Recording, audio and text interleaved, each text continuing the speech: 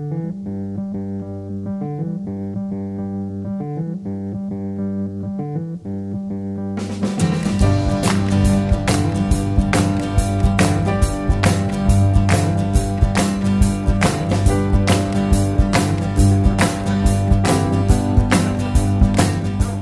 Stuart Murdoch.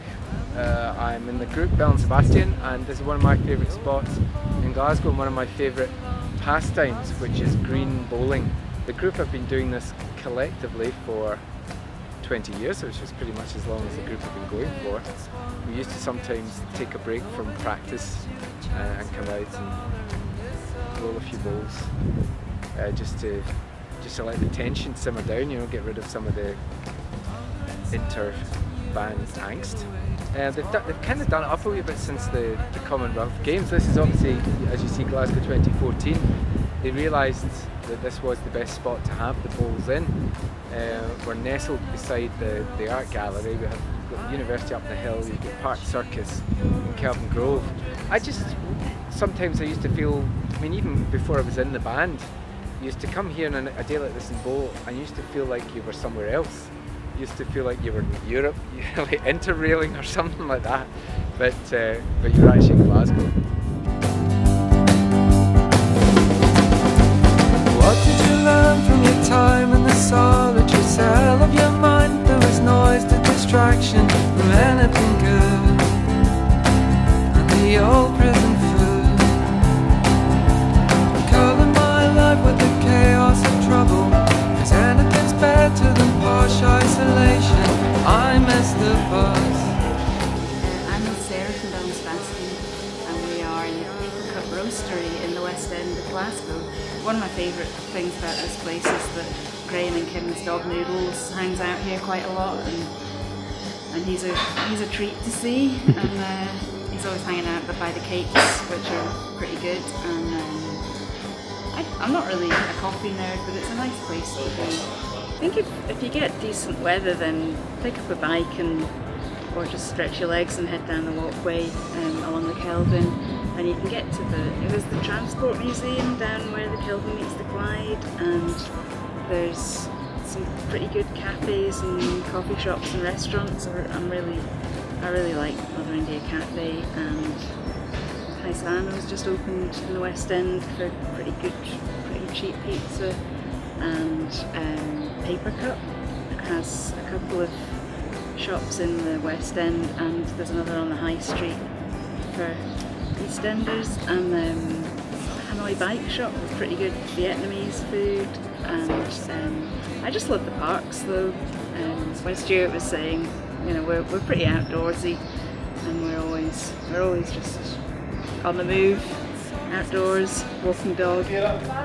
Drives many cabs down in Old Compton, the Asian man, with his love-hate affair with his racist clientele.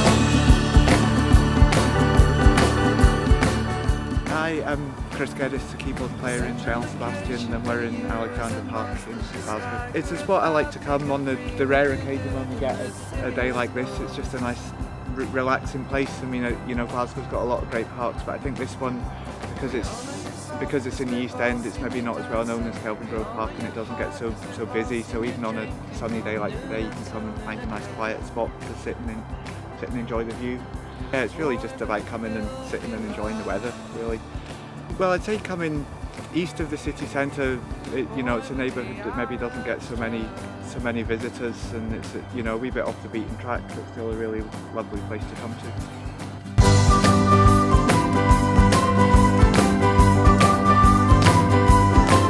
Hi there, this is Stevie from Belle And Sebastian. This is one of the best bits in Glasgow. It's called King's Court.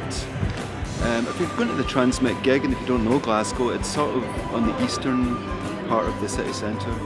So if you're on, you know, like say Central Station, if you go down Argyll Street, it's actually on the way to Glasgow Green, and you take a right on King Street, and you'll find yourself here. So behind me we have Mono, which is a wonderful vegan cafe bar.